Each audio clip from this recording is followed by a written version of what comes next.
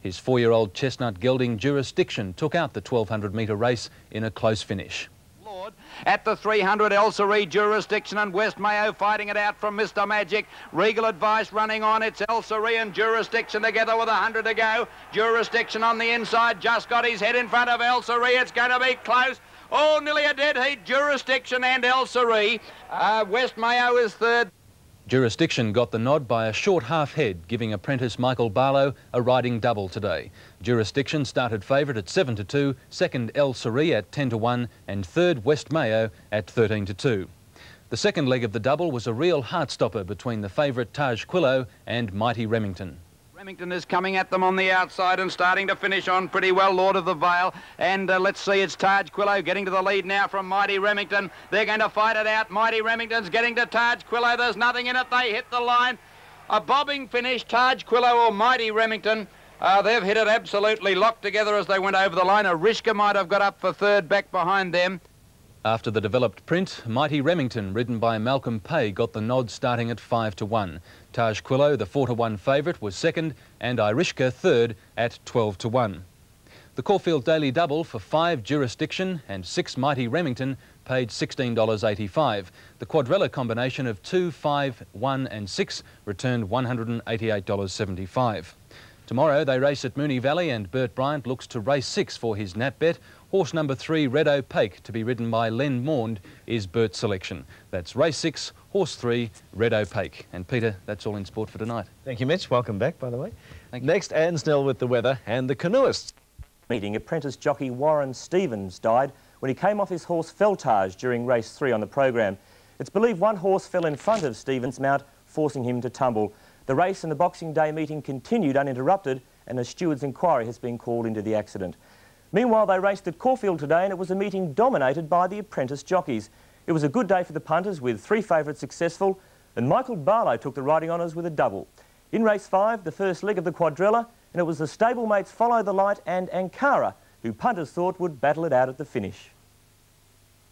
On the turn now and Follow the Light has raced to the lead, but Wakefield Tower tackles him quickly. 2 lengths to Pochinella into the clear, and they're followed by Ankara struggling on. 200 to go. Wakefield Tower's got to the lead. Pochinella's grabbed her in one stride. He's raced to the lead. Pochinella now coming right away from Wakefield Tower, and then came Follow the Light. But Pochinella's going to bolt in, wins by 3 lengths to Wakefield Tower. A neck away third, Follow the Light, and then stops. Well, Pochinella at 11-2, winning easily there by 3.5 lengths from Wakefield Tower, and Follow the Light managed third. Now to race 6, the Christmas handicap, and there were plenty of chances, but it was Jurisdiction who finally started favourite. Outside fences, they swing for home into the straight, and Jurisdiction got up on the inside to go to the lead with El Seri and then West Mayo. They're followed by Mr. Magic, and further back in the field, Chesterfield. Regal Advice is struggling, so's Regal Lord. It's El Seri and Jurisdiction in front with 150 to go. West Mayo closing. Here's old Mr. Magic coming home well. It's El Seri and Jurisdiction fighting back on the inside. Jurisdiction doing better, they hit it. Nothing between Jurisdiction and El Seri, nearly a dead heat. A thrilling finish there with Jurisdiction just hanging on to score from El Seri, and West Mayo battled on for third. In race 7, the top weight Faristan was the warm favourite, but there was a lot of money for On Our Selection. 4 wide and being pushed out, then On Our Selection dropping out of it as they straighten up now. Expectations tackled by Raj put out wide and Lord Bard in the middle. Faristan coming at them 4 wide. The big weight not stopping him. He's taken the lead from Rajput. Then came Mighty Dom. It's Faristan in front. He's a neck in front, showing courage. He comes away. Faristan wins. Faristan first. Mighty Dom flashed through. Might have got second. Good result there for the punters, with Faristan scoring well from Mighty Dom, which was a good run, and Rajput getting the money for third. Now to the last leg of the quaddie, and there was about 5 chances in this one, and punters finally decided to make Taj Quillo the 4-1 favourite. Taj Quillo finishing well on the outside, then Mighty Remington. They're followed by Good Old Days and Arishka late down the outside. Taj Quillo in front at the 100. Over a length in front of Mighty Remington, starting to peg him back. Taj Quillo 3/4, Mighty Remington going home better. Taj Quillo a neck in front, Mighty Remington lunge. Couldn't pick it again. Mighty Remington and on the inside. Well, Malcolm Pay ended the apprentices' domination at Caulfield today with a win on the 5-1 chance, Mighty Remington. The favourite Taj Quillo finished a close second. Now the quadrella, and for the numbers 2, 5, 1 and 6, you received $188.75. The daily double for 5 and 6 paid $16.85, and the extra double for a pair of 2s paid $21.65. And tomorrow they race at Moonee Valley, where there's an 8-event card starting at the normal time. Let's see if we can find some winners for you for the quadrilla. We suggest the numbers 1, 3, 4 and 1. The daily double, 3, 2 and 6 in the first leg into 1, 2 and 6. The extra double, 1, 5 and 2 into 1, 4 and 10. And the lucky long shot, you won't get a huge odds, but might be worth having an each-way bet on horse number 10 in race 4, Ryko. And now it's back to Rob Mundell, who's standing by in the Sydney Race Control Centre, and he's just sent this report on the yachts' placings. Apprentices. They won 7 of the 9 races. The highlight was a double, the young M. Barlow riding for Angus Armanasco. Let's look at the day's results, and in the first, a good win to the Barlow-Armanasco combination. La Zip, Pretty Plume and Rory's Twig. Rick Lacey's Sabanella won the second, but he was in Perth with a Mystic Monarch for today's Australian Derby. The third race, 11 to 2, 6 to 1 and 2 to 1 favourite. The fourth, a 1 1/4 length win to Yippee Yates. The trifecta, $70.95, and Duke's Riesling, the favourite, 11 to 4. The fifth, the first leg of the quadrilla, and this was to be a runaway win. On the turn they race now with about 500 to go, and Follow the Light and Wakefield Tower went up quickly to Navajo Tradition. Pochinella trying to get out from behind them as they swing into the straight.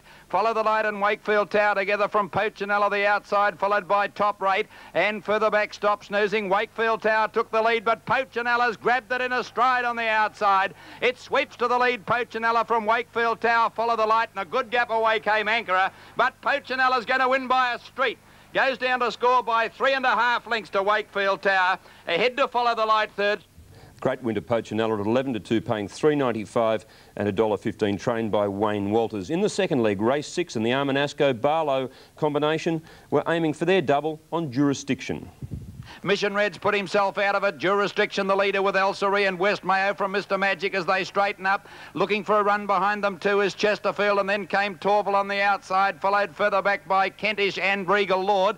At the 300, Elsery, Jurisdiction and West Mayo fighting it out from Mr. Magic. Regal Advice running on. It's Elsery and Jurisdiction together with 100 to go. Jurisdiction on the inside, just got his head in front of Elsery. It's going to be close. Oh, nearly a dead heat. Jurisdiction and Elsery. West Mayo is third. The Christmas handicap to the favourite Jurisdiction, and a nice present for Angus. In the third leg, the apprentices were looking for their 7th win on end. It's Rajput getting to the lead, but Farristan's gobbling them up, and Mighty Dom trying to get a run. Farristan took the lead from Rajput. Mighty Dom getting in between them now. Farristan in front near the line, and Farristan's going to win it about a neck. Mighty Dom might have got second, and unlucky with Rajput, the other one in the photo, for second. Tight finish, as Bill called it. Apprentice Craig did on Farristan, successful at 6 to 4. The Quinella there paying $6.75. Race 8, the last leg of the quadrilla, and a real heart-stopper it proved to be. Remington is coming at them on the outside and starting to finish on pretty well, Lord of the Vale. And let's see, it's Taj Quillo getting to the lead now from Mighty Remington. They're going to fight it out. Mighty Remington's getting to Taj Quillo. There's nothing in it. They hit the line. A bobbing finish, Taj Quillo or Mighty Remington. They've hit it absolutely locked together as they went over the line. Arishka might have got up for third.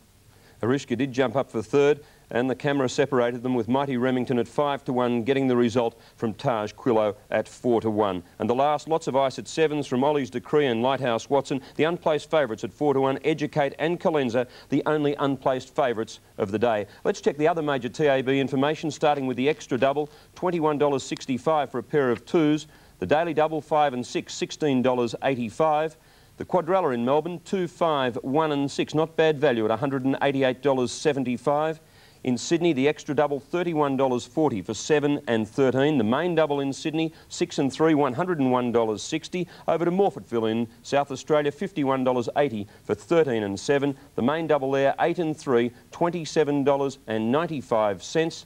And a pretty tough day of racing all round, with those apprentices winning 7 of the 9 races and doing it very well indeed. Don't forget the Australian Derby at 7:30, live on 7. And Mel, for today, that's all in racing. Thank you, Stephen. Malcolm Gray is a little off colour tonight, with no pun intended. So Tom Bennett will have the weather details right after this break.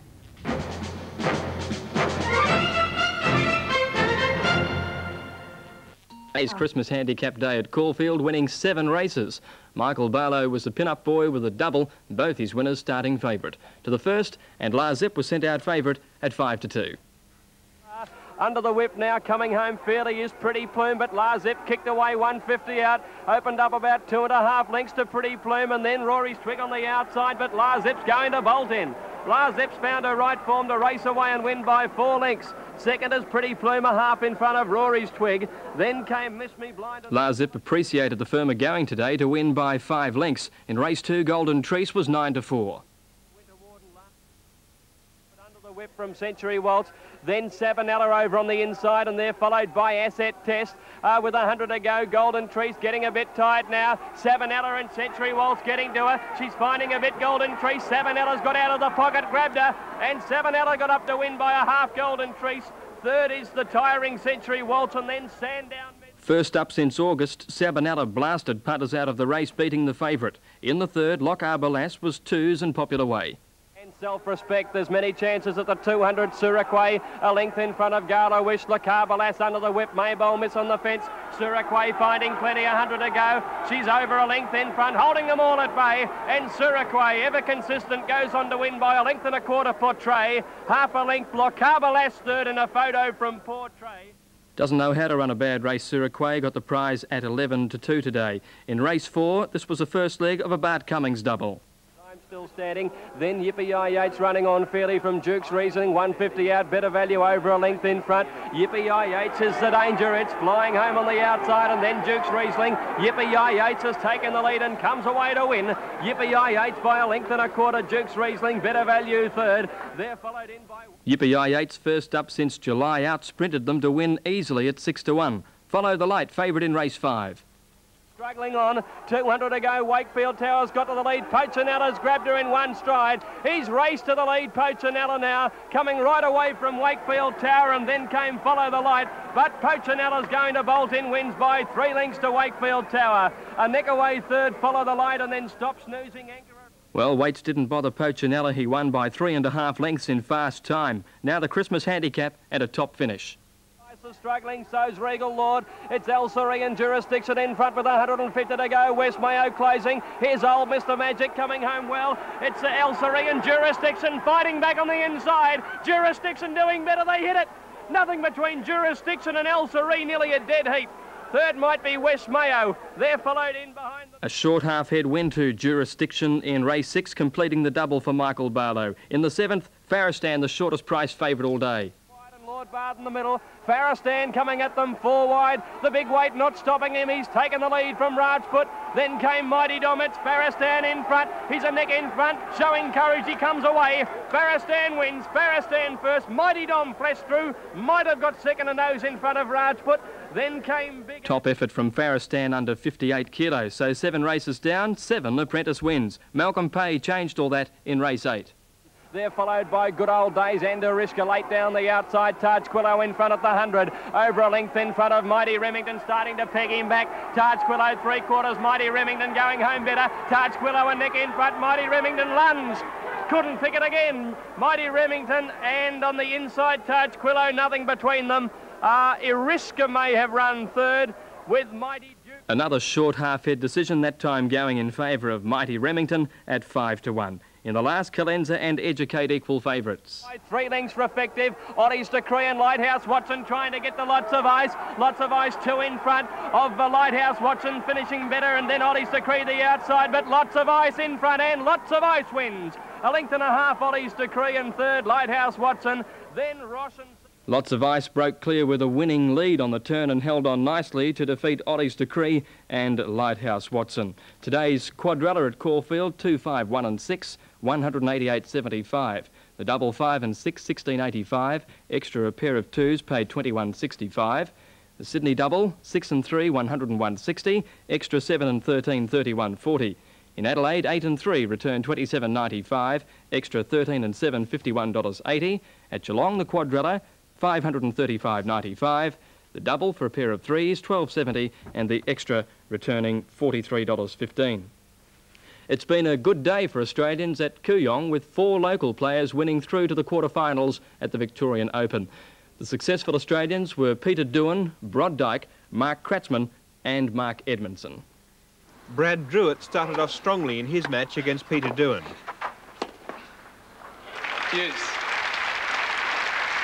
but Dhuin took the first set easily 6-2.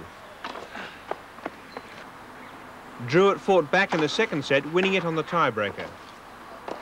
Clever shot for the set. The third set was also close, but Dhuin finally broke serve in the last game to take the set 7-5. Oh, that is the match, and a great shot by Dhuin to finish it off. Mark Edmondson had a much easier match against Michael Schapers of the Netherlands. And a little bit of luck gives Mark Edmondson the first set. It wasn't until the final game of the match that Schapers was even able to get to deuce on Edmondson's serve. But the Australian then served out to take the match 6-4, 6-2. He's won it now, and he'll be pretty pleased about it. Dhuin beat Druitt in 3 sets. In other matches, Mark Kratzmann defeated South African Christo Stein, and Mark Edmondson had a comfortable win over Dutchman Mike Schapers. And that's all in sport. Now, Edwin with the weather. Thank you, Greg. Well, our weather seems to be caught in a web that hasn't changed much in the past few days and isn't likely to in the next. There have been isolated light showers in southern and mountain districts today, plenty of cloud, and temperatures up to 6 degrees below average. Well, let's see how the rest of the nation is doing, and even Hobart beat Melbourne in the Mercury Stakes today. The Mercury Stakes, you like that, Greg? And Darwin soaked up 16 millimetres of rain. Now, tomorrow, showers are expected in Darwin and Hobart, with a late storm likely in Brisbane. Temperatures in our region were similar to yesterday's, and you'll no doubt recognise your district there, but you'll have to be quick. At the extremes, Corryong had a maximum of 31, and at the other end of the scale, Mount Hotham scored 14. Melbourne's top was 20 today. Now, the satellite chart is fairly clear, but you can see cloud associated with the cold front over the Tasman Sea and a low to the south of Tasmania. The noon chart shows those systems, and when the front moved through overnight and this morning, it brought more rain and showers to many districts. Tomorrow morning, the high over Western Australia should crawl further east, bringing warmer conditions on Saturday. However, that cold front approaching the Bight is expected to provide a weak change on Sunday. Southern New South Wales will be fine and mild with a moderate southerly wind. Victoria, scattered showers on and south of the ranges, fine north of the Divide, cool to mild with a southwesterly wind, fresh to strong near the coast. Moderate sea rising to rough in the east. The fire danger is high in the Mallee. The regional centres will have a similar day to today, with temperatures close to the December average. A strong wind warning is current for Victorian coastal waters east of Wilson's Promontory. Port Phillip and Western Port Bays, southwest wind of 15 to 20 knots with a choppy to rather rough sea. Melbourne, a shower or two, but mostly fine, cool and partly cloudy with a moderate southwest wind, an overnight low of 13 and a top of 20 degrees. Now let's have a look at the extended outlook, and Saturday will be fine and becoming warmer, but Sunday a cooler change with a few showers developing, and Monday a shower or two, but mainly fine. Now reviewing the main news.